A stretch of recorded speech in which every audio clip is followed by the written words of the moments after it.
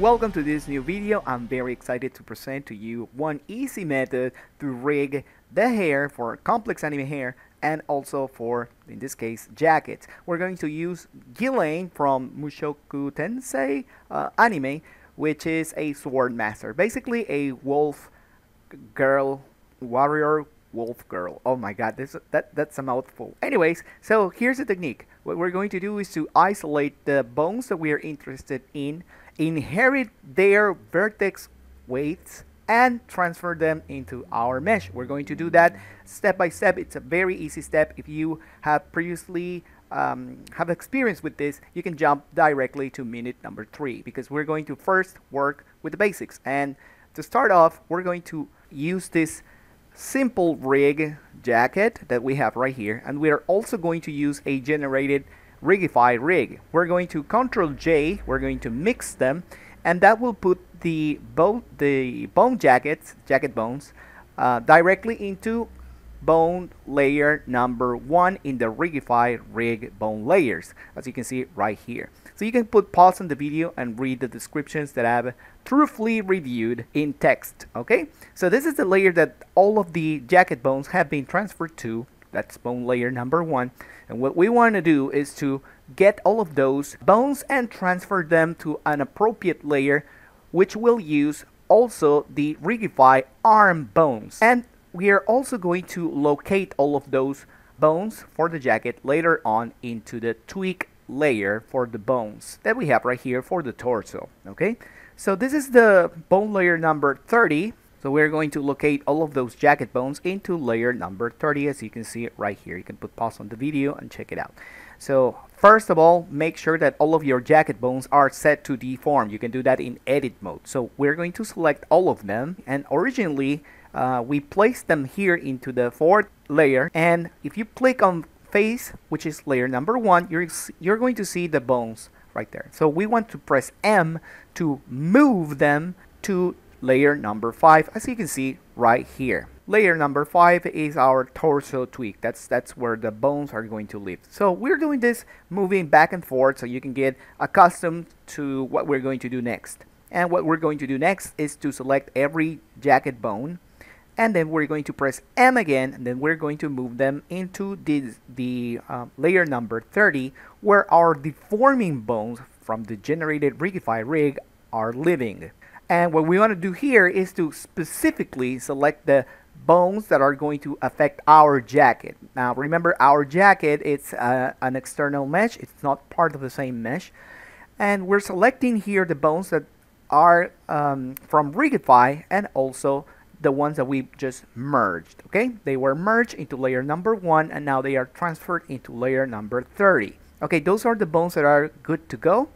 These are the ones that we are going to be using. Now I'm going to press CTRL+I to invert my selection, so the face, the ear, the feet, the foot are going to be selected, and then I'm going to press H to hide them all. Now what we want to do is to select our mesh first, and then select our armature, and then CTRL+P to assign it just the armature. We don't want any weights, so make sure that you don't have any vertex groups over here.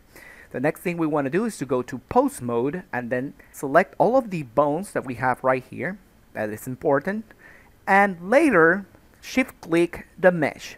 Once we do that, we are going to enter into weight paint. And once we're on weight paint, we're going to come here all the way to weights, assign automatic from bones. What we just did was to isolate the bones that we were interested in to make the jacket inherit only those vertex groups weights. Okay, so as you can see, it is successful. It's completely amazing because you didn't have to worry about the hairs for the bones or the hairs for the bones on the hips or on the chest or on the hands. No, we just isolated this group of bones, and then we transferred their vertex influence.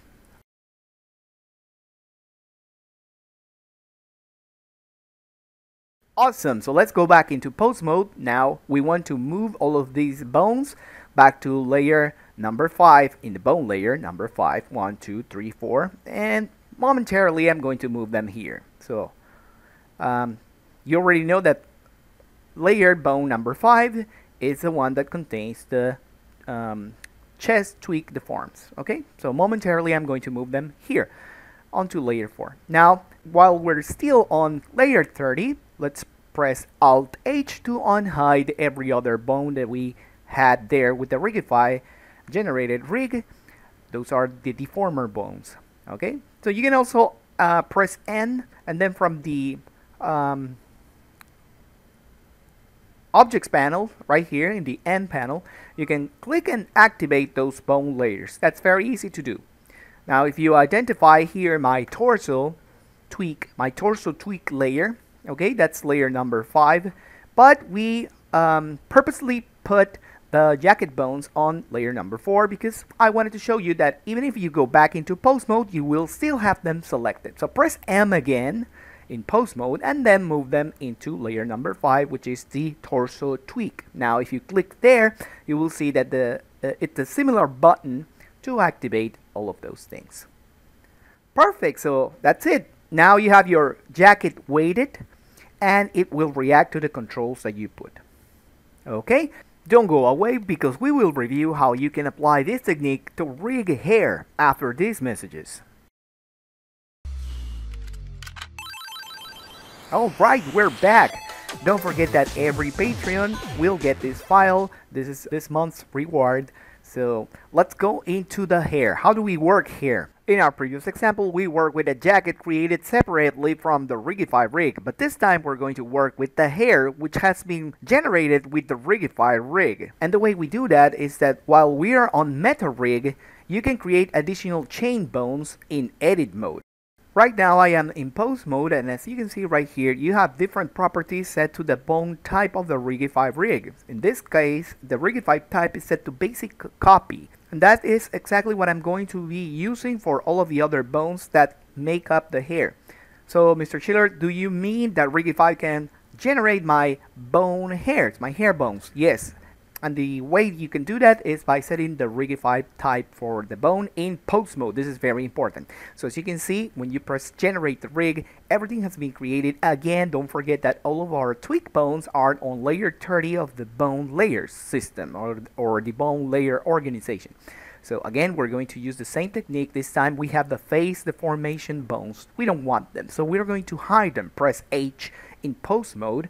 And now that we only have the hair, and that is the only thing that we care about, let's parent the hair and the armature. And then after that, we're going to go again to the weight paint mode and then assign weight from selected bones. Now this is just fantastic because now you have an error. Mr. Schiller, this is not good. I don't like Blender. Blender is crashing. No, it's not. What is going on is that whenever you create hair, you may probably have intersecting strands or intersecting geometry or flipped normal geometry, and that is what is causing that error. So what you can do to fix it is to go into edit mode, press F3, merge by distance, and then let Blender do the work. All right.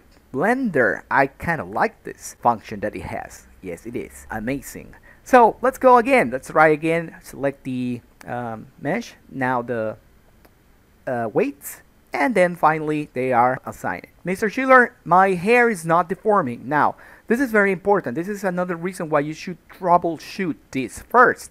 Before entering into weight edit mode, you should make sure that your bones are deforming, and not only that, that they are deforming into the right distance. And that's it. That's how you troubleshoot these kind of errors. Now the technique is really simple. Again, if you need to review it, go back to minute number 3 and play it back for just 1 minute, because that's all there is to it. But I really wanted to show you what other capabilities this rig has. So if you turn off all the modifiers, you can see that the rig is really quick, really fast, really lightweight. Here's a quick time lapse that I'm doing, and I am also sharing with you this cool technique, which is to use transparent objects to cast shadows. So you can stylize your shadows as well, because sometimes, you know, shadows are not cast the right way.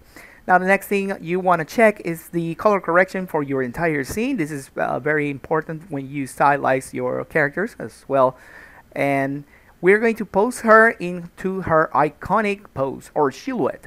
Also, if you get the file and you press playback, you're going to get the wiggly bones for her hair. And I hope you have liked this episode, and this is an amazing work that was created through almost 2 months on and off for the weekends only, by the way. And this is how you're going to get the file. When you open it, you can click on shaded view, and also these are the plugins that you need. You're going to need to install or activate from the Edit Preferences Stored Views this add-on, which allows you in View tab in the 3D viewport to have your custom camera positions recorded, if we can say it that way. And the other plugin that you need, it's called Wigglebones.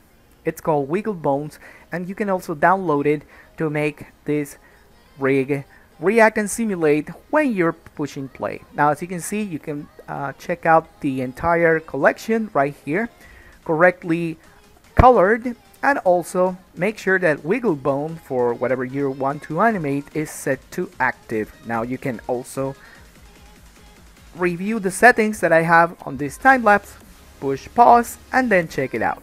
And we have our hero character right here as a reward for this month for patrons. You can also get it at Gumroad.